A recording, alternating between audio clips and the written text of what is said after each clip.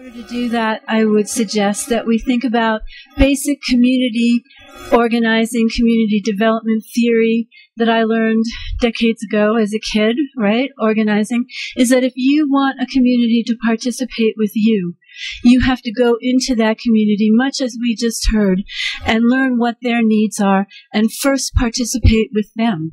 And then their interest will be sparked, and then they will come into your organization and participate with you. It's just basic organizing theory. So I want to suggest that we keep that in mind as I just sort of run through these slides. The first thing I would also like to suggest is that it's important to serve the communities, and we see our stores as anchors in different neighborhoods and for different communities. And this was our very first little location. Martha's smiling because we started there together. And now we have 6 locations throughout the state, and we're a far-flung state. And we each store, each neighborhood has its own personality, its own needs, its own community that we serve. And so we're really aware of that, and we try and build on that as we serve those communities. Our Food Shed Initiative and our Co-op Trade Initiative serves a community of producers. And then as we serve them building their markets, providing them with loans to scale up, then they come back and they participate with us in ways that you'll see in future slides. So our warehouse, for those of you who haven't seen it, our new warehouse, throughout all the participation and throughout everything that we try and do, I think it's really important to continue that education that we do, why we do, what we do, how we do it, in a sort of low-key way, but just constantly putting it out there. Creating opportunities for people to participate. We know that people in our community want to participate in something that they believe in, something that they believe is greater than themselves, something that makes them feel good about themselves and their contribution to the community. And so, we also know that they need to have their needs met in that participation. And so that 18% discount that we'd give 1 hour, one shop at an 18% discount allows for low-income people in the community, people on fixed incomes, people who have disabilities and are on disability income to be able to come in. And our seniors are a perfect example of that, so that we have this multi-generational community coming into the co-op because we're meeting their needs by allowing them to get the kind of goods and services that only the co-op provides, really in the way that we do in our community, at a price that they can afford. Because what's the one thing that we hear all the time about our prices? Too high. Exactly. Your co-op prices are too high. Well, here's a way that we can combat that and meet the needs of the communities by doing that. So, again, providing opportunities for people to come together, to participate in the co-op in the way that they feel good, because we are serving the need of the community. When we started our Earth Day Festival 23 years ago, there was no Earth Day celebration, no real environmental festival happening in Albuquerque at the time. We decided to do it. Now we're having to rebrand it because the larger Albuquerque community doesn't know if it's a city event or a co-op event or what is this event? But we know we all go, and that's last year's festival. Bringing everybody together is another key point in participation, and having them know that it is their co-op.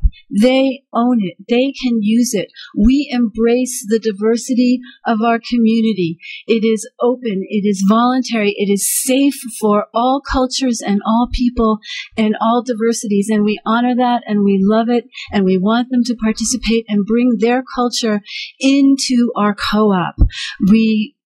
That's important to us. So, key, again, so we have, as you saw earlier, over 200 at this point, volunteers that participate in 50 organizations, a number of public schools, a staff wellness program, and events like Earth Day. You're going to think, oh gosh, that must cost so much. Really, it's just 1/3 of 1% of our sales. So it doesn't cost that much. The loyalty that it breeds, the coming back into the co-op that it causes. We have put these people out in the community to serve the community in a very positive way, from building homes for Habitat to Humanity to wildlife rescue to whatever. And then because they're so loyal in those organizations, because they want their 18% discount, then they come back into the co-op, bringing all of those other members of the community from those organizations with them. And so it's really well worth the investment that we make. Here's another, these are a bunch of examples of the ways that La Montanita tries to participate in the larger community. We have a script program. Many of you probably also have a script program where we work with public schools and nonprofit organizations. They buy script from us at 10% less than the face value of those gift certificates, script certificates, and then they sell them to members of their community and raise that money for their organization. Some years we sell as much as $80,000 in script certificates to public schools and nonprofit organizations. It means all those members of all those PTAs, of all the members of all those organizations are getting what they need for their organization, and then they come back into the co-op and they spend those script certificates. So it's sort of like we've already sold that food. I love this because this school in Gallup bought a bunch of script certificates. They sold them out.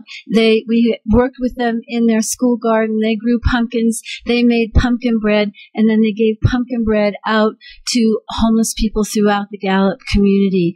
And that's the kind of participating and meeting the needs of our community that then causes folks to come back and participate with us. And again, keeping that in mind. Growing community, going beyond the core. We all know we have our core shoppers, right? The people who vote in every election, who will show up at a board meeting, who care about, where's Marshall, who care about governance, right? So we have that core, but how do we go beyond that core? Again, we go into their communities, as the video right before us talked about, find out what they're talking about, find out what their needs are, and then try and meet those needs. And so one of the things that we did is we realized we had a large homeless veteran population in Albuquerque, all over New Mexico. We knew we needed farmers if we're going to scale up the local food system. So we put those two ideas together and created a veteran farmer project. These are some of the state and local organizations that partner with us, helping to fund that project, teach classes in that project, really make that project go. These are some of the farmers, some of them who have received loans from La Montanita to scale up their project, who then come back and teach classes for our veterans. So you can see we have these concentric circles and sort of spiraling up in participation throughout the community. These are some of the classes that we offer. You can see some of the classes. We even had Tom Udall, our state senator, come down to our farm downtown. It's an urban farm, Alvarado Urban Farm, and visit with some of our veterans and folks. Again, veteran project. We sell at the VA to people on limited income. Many of them are disabled. Many of the veterans that we work with are in treatment for PTSD, living on the VA campus here in Albuquerque. We sell at the VA Farmers Market every Wednesday, building the hoop houses. So now getting to the next way to participate. The food shed project made us realize that we had a lot of farmers that needed an extra $500 to $25,000. I know that's a big range there, to get to the next level on their farm, or buy a delivery truck, or do whatever. So we started the La Montanita Fund to help those farmers scale up ways that they could do it. We also wanted to create a vehicle because when we started the Slow Money, let me back up a little bit there. The Slow Money Conference, the first national conference that Slow Money did, was in Santa Fe. We were a co-sponsor. At that conference, people came to us and said, how can I invest in the local food system? There's no real way. There's no vehicle for me to invest in the local food system. So we figured out that we needed to create one. And so people can invest. We have about 60 co-op members that are invested. We have $128,000 in investments. We've lent out over the past 2.5 years $125,000 in revolving loans out to farmers throughout the community to help them scale up. We partner with National Resource Conservation Service, NRCS, to give loans, because if you get a grant from NRCS, you have to put up your hoop house first, right? And then they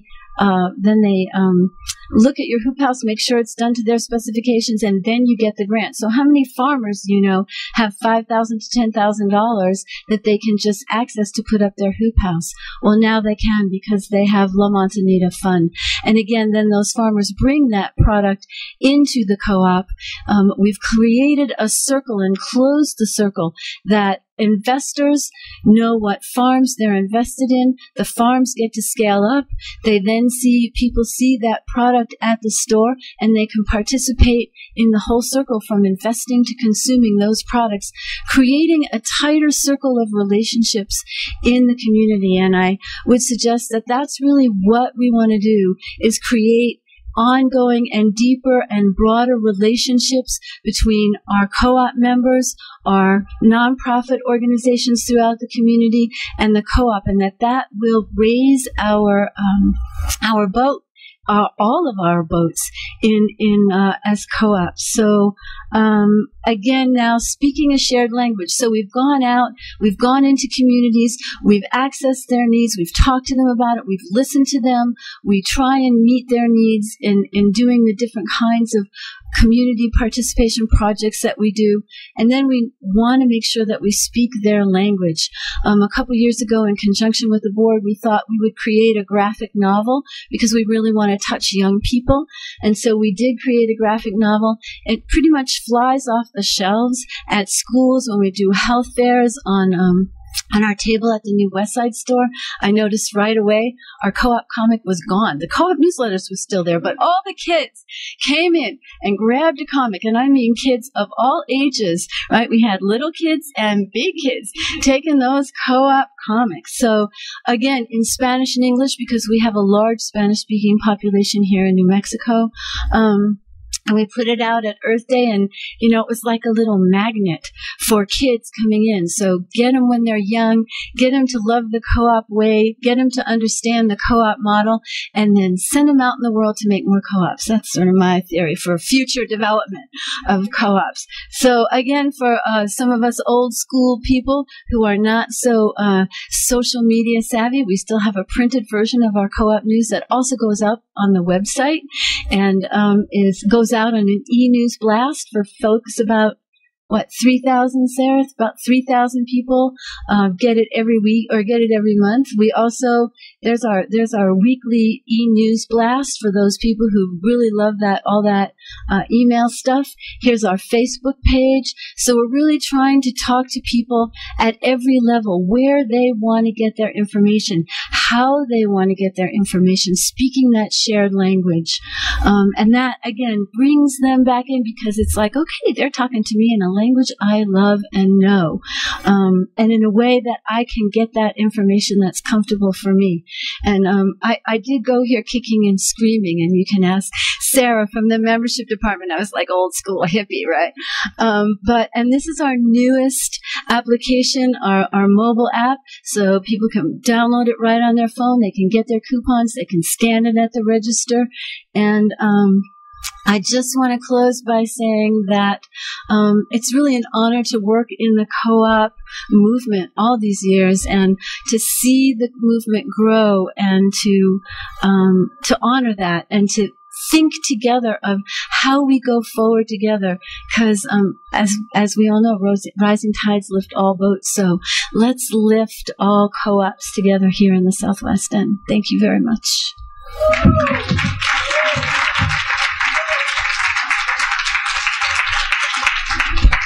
Oh my goodness. Thank you, Robin.